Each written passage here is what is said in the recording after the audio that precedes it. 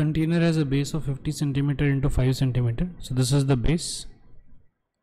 Now it has two parallel electrically conducting walls of each of area 50 centimeter to 50 centimeter.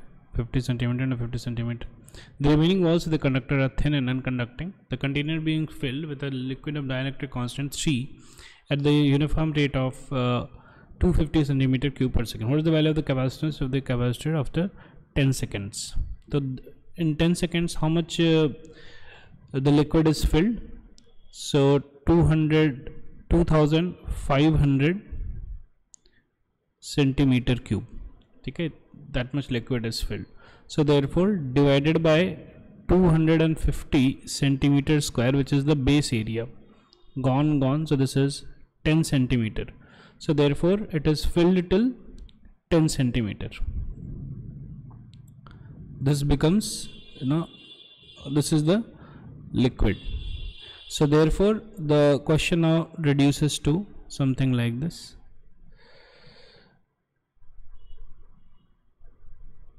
Okay, so this is dielectric constant 1, this is dielectric constant 3, and this is 10 centimeter, and this is 40 centimeter.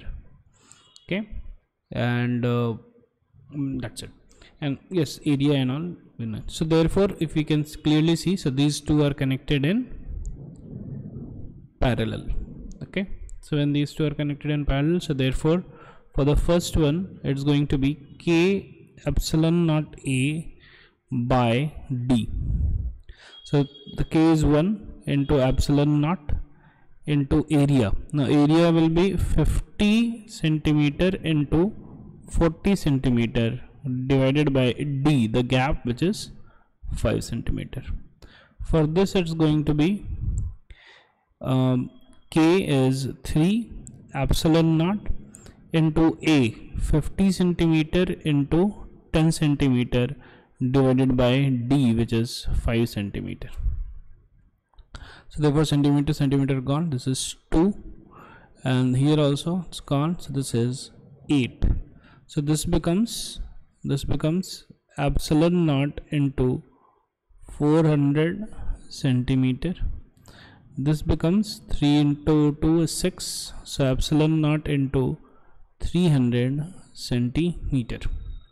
Because they are in parallel, so therefore the capacitance is going to be just simply the addition of both of them. So epsilon naught into 700 centimeter is going to be the capacitance. Now what is the question?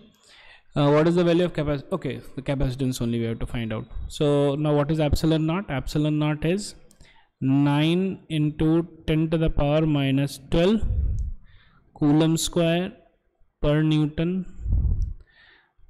divided by meter square. Now this is 700 centimeters, so this is 7 meters.